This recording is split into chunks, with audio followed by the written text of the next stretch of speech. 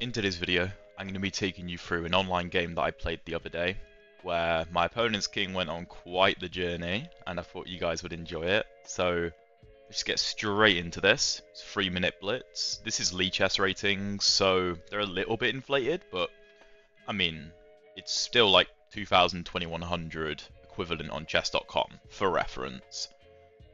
So, my opponent opens with d4. To which I play knight f6, king's Indian, c4, g6, knight c3, bishop g7, and typically the move here is e4, just to take more central space, but my opponent goes for bishop g5, and in a lot of cases after h6, white wants to take, so I just castle, he goes queen d2, and I can no longer play h6 because he's got 2 attackers to my 1 defender. The queen supports the bishop. I go d6, and then my opponent queenside castles. I go c5, which is why d6 was played to challenge the center. Now if my opponent takes, like this, I can't take back, right? I'm most likely going to play queen a5, because if I take back, then I go down a rook, right? And I'm probably going to go queen a5 here and apply a lot of pressure on the queen side, because with c5 and d takes c5, my bishop gets to open up, which is kind of the point.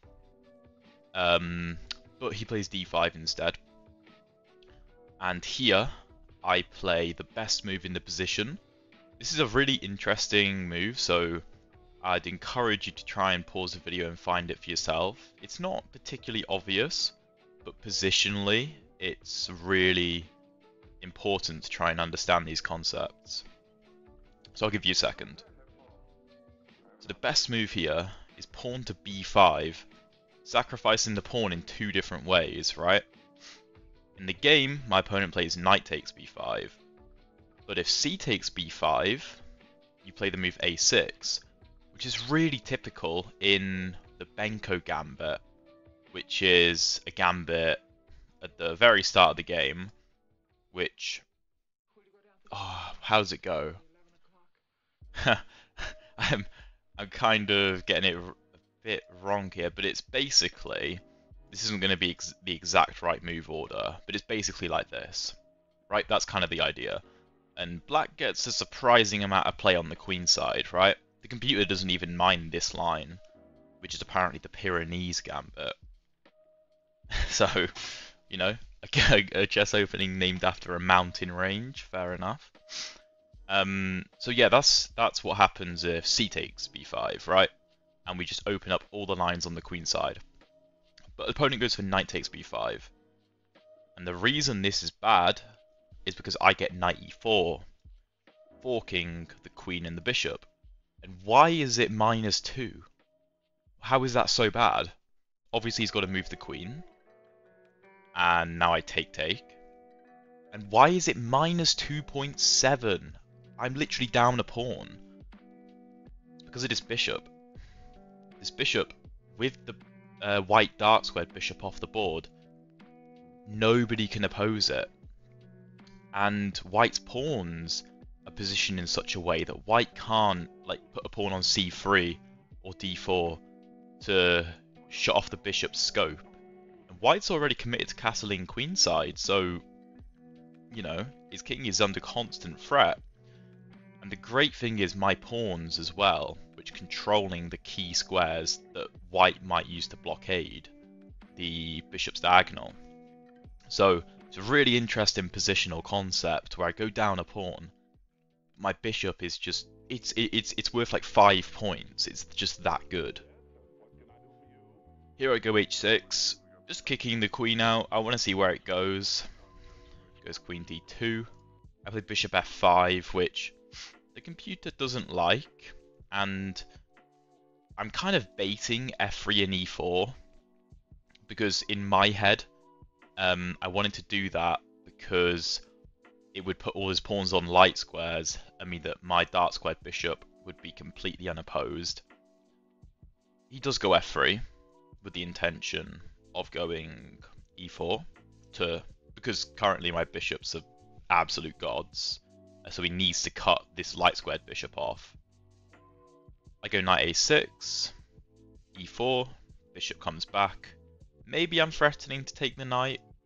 Goes h4, trying to launch a kingside attack, but there's just not really that much on the king side, especially with how fast my attack comes.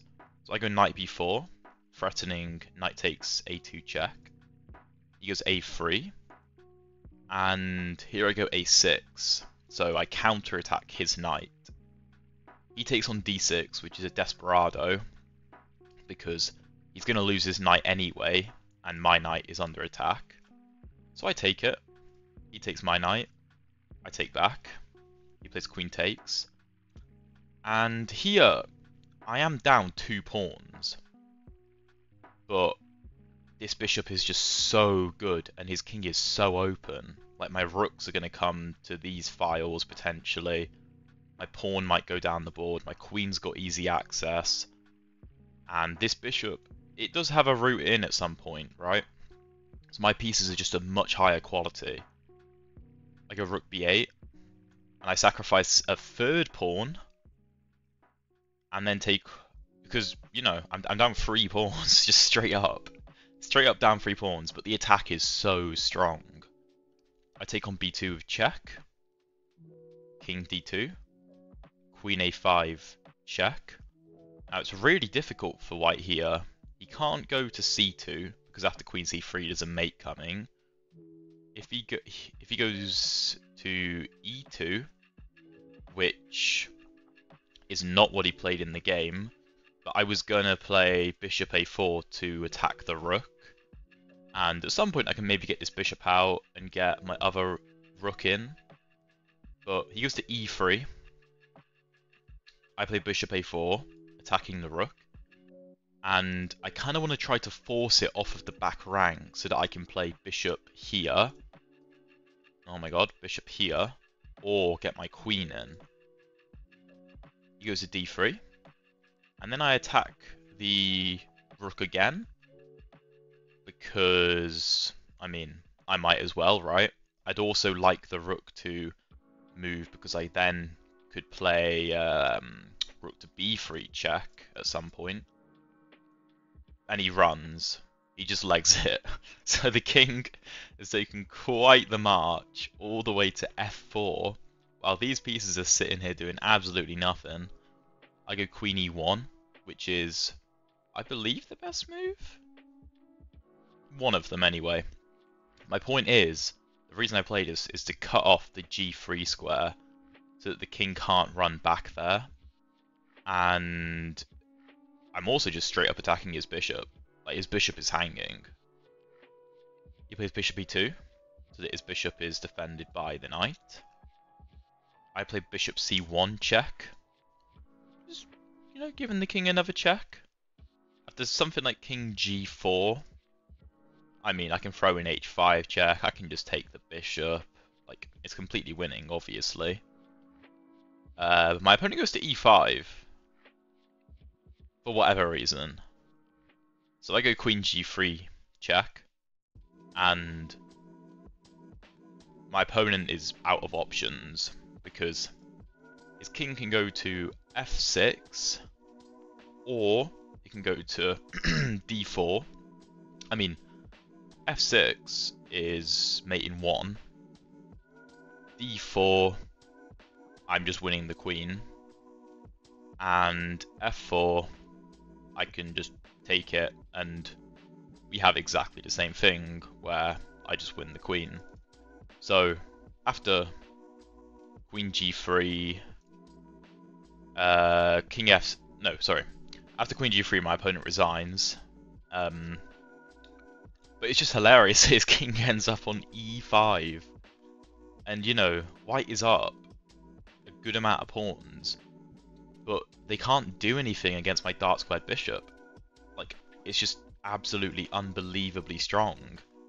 And, you know, at this point I go down 3 pawns, but his king is just too weak. I can transfer all my pieces, like, literally, just behind white's lines. I can just get them all behind white's lines, and there's nothing he can do about it. it's yeah, a pretty crushing game against quite a good opponent. And the game was really won and lost here. I effectively won the game here because white simply can't do anything about this bishop. That's how strong the King's Indian bishop can be sometimes, guys. It is a monster, absolute monster. But anyway, I hope you enjoyed. Hope you learned something. If you stuck around till the end, please drop a like and subscribe. I'll be posting every day for the foreseeable future.